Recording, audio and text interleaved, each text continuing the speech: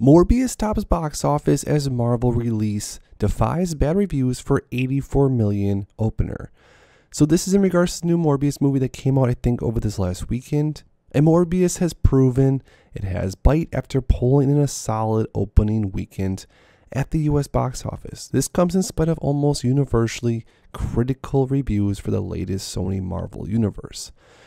So although Morbius did do some decent numbers in the box office, the reviews were pretty horrible. It says since its release on Friday, April 1st, Morbius has secured a steady first weekend, proving the power of the Marvel moneymaker. Topping the America's box office, the film pulled in $39.1 million in ticket sales as per Vanity. The film also brought in $44.9 million at the international box office. This brings the global tally to $84 million after costing Sony $75 million to produce. The news may surprise some given the movie's critical planning, which left a just 17% of Rotten Tomatoes. The box office news will no doubt be a result for Sony, who will likely be pleased to have other cinemas after the prolonged series of release delays.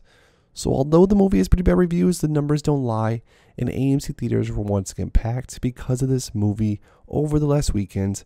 Even the bad movies are still getting people out to the theaters. But if you want to stay up to date with everything else that's going on with AMC, because trust me guys, there's a lot more to go through, make sure to please subscribe to my channel with notifications turned on so you never miss out on an up and coming video. Also, if you guys haven't already, make sure to please drop a like in the video. It really helps the channel grow. And lastly, make sure to go down below to my description to see all the links down there. And with that being said, I'll see you guys in the next one.